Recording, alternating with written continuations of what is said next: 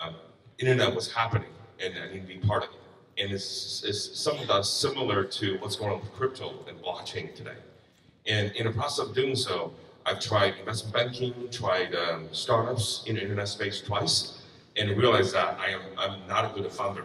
It is very difficult to be a good founder, and I don't have the attention to details and the tenacity to just do one thing extremely well.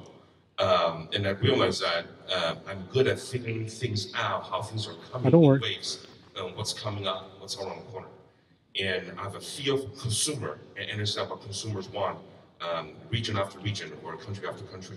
So that's how I decided that being a VC was something that I'm probably better at and start applying myself.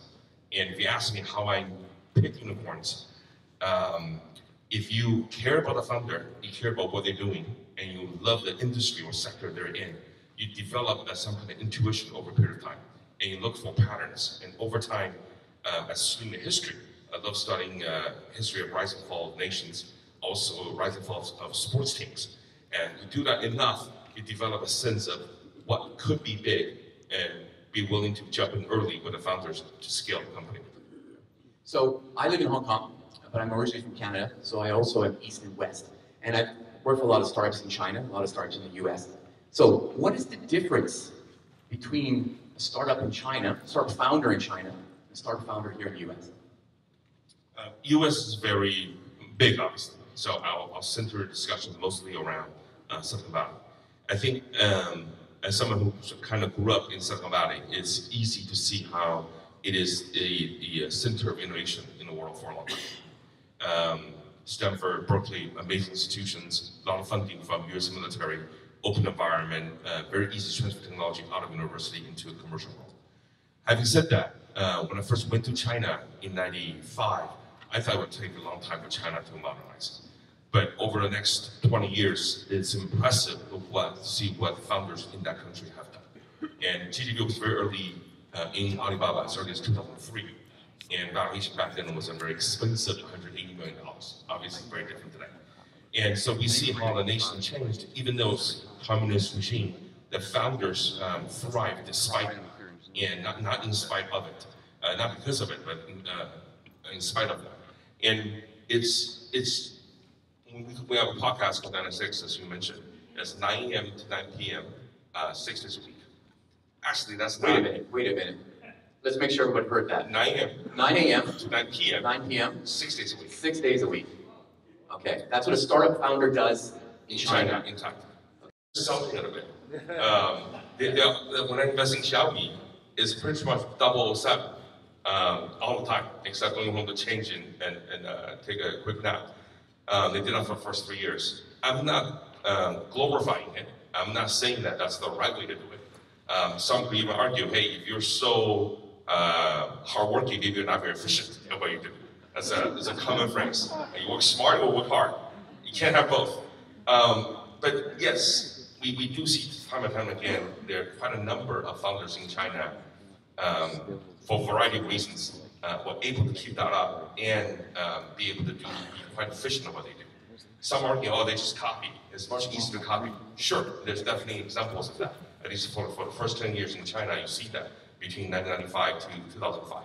But what has happened in this decade, starting with WeChat in China, and then the bike-sharing companies, that you do see that their companies are innovating and coming with a product that the West hasn't seen. And you see Facebook Messenger trying to copy WeChat, Instagram, and Snapchat all doing something similar. And now you're going to see more and more cross-border exchanges between the two countries. All right, let's talk a little bit about WeChat, because this is something that I've noticed explaining WeChat to a lot of American and European startups. So what I see with WeChat is that everybody knows it's probably a messaging platform, but it's much more than that.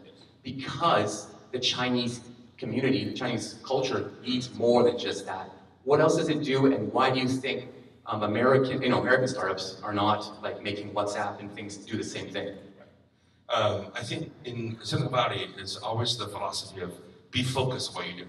So there's an inherent interest on the supply side to come with apps that are single purpose and do it extremely well and have good unit economics. If needed, it could be very high end, and will gradually come down to the mass market over time, but you want to be able to establish your brand differentiation in the way you do.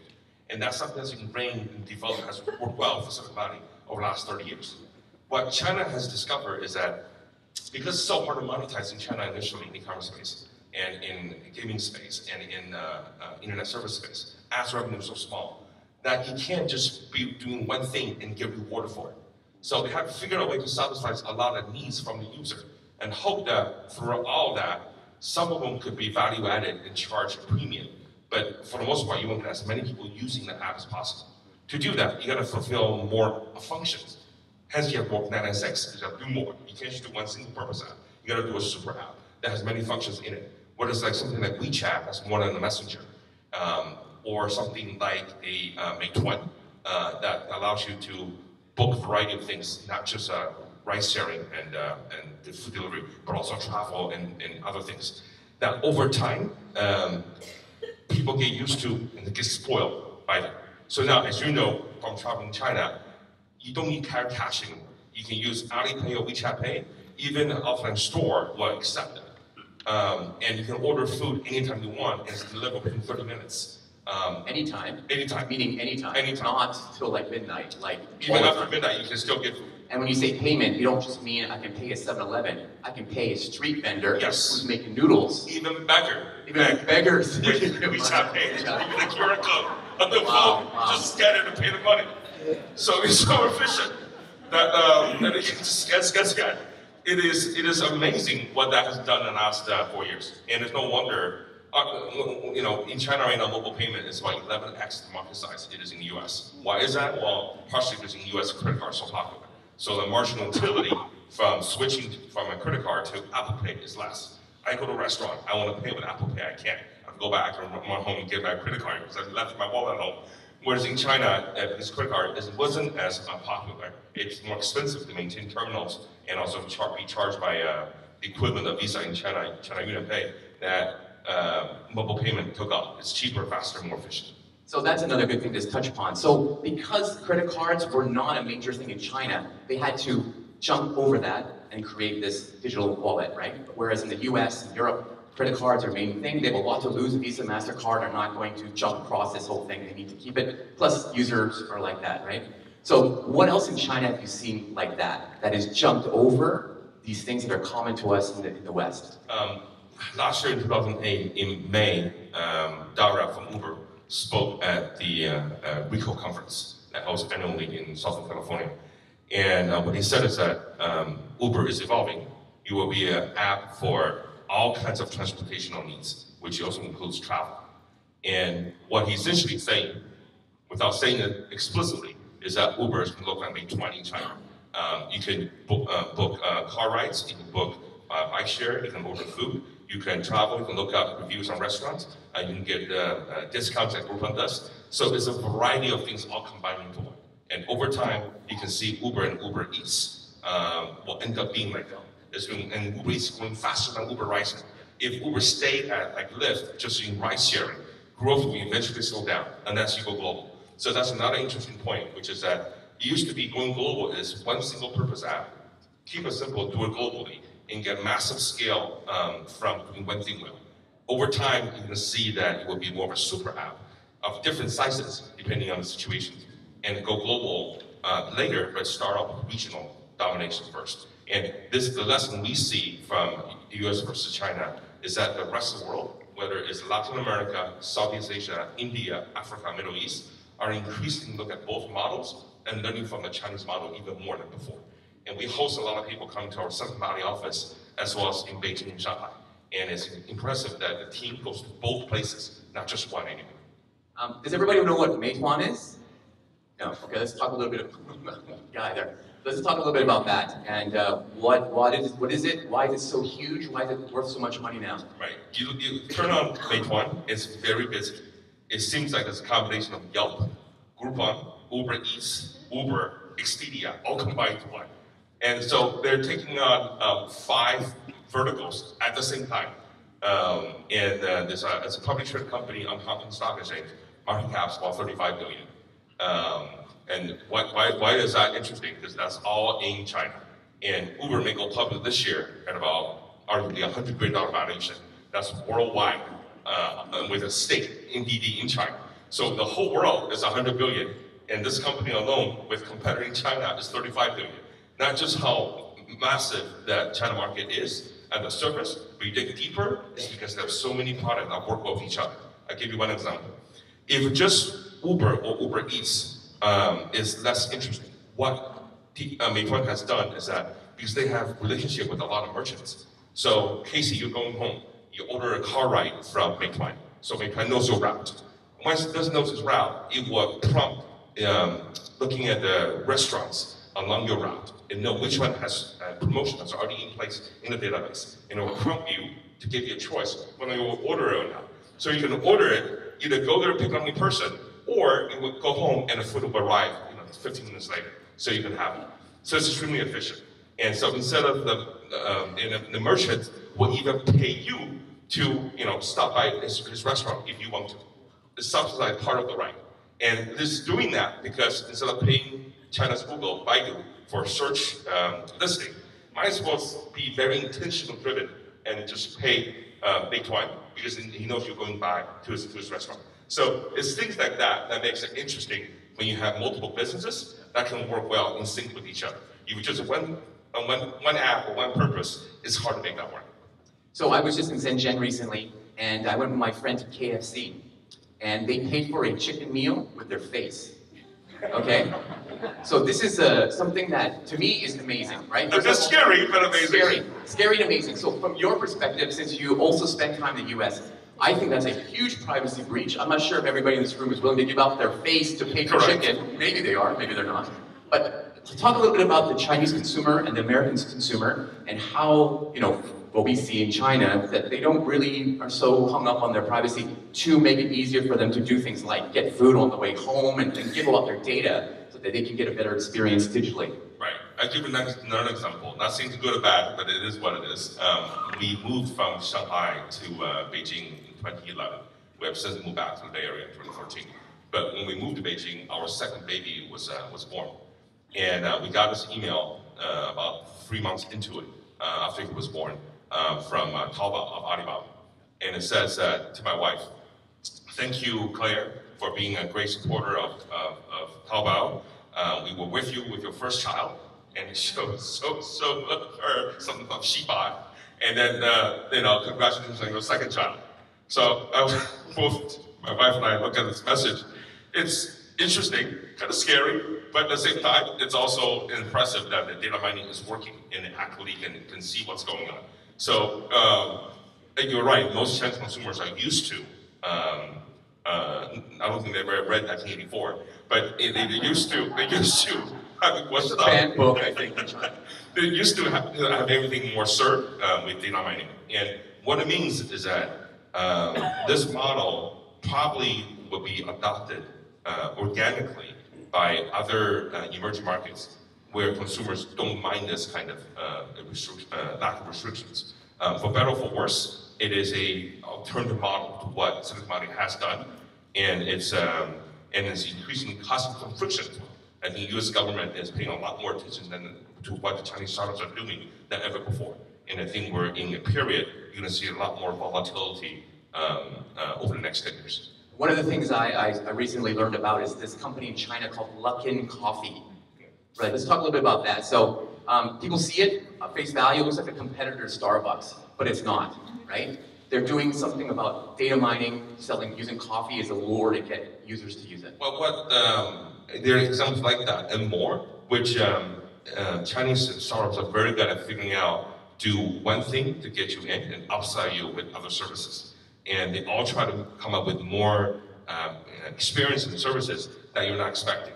Another example is KFC. I go into KFC in the morning and I can get Chinese breakfast made, and it's hot and it's warm.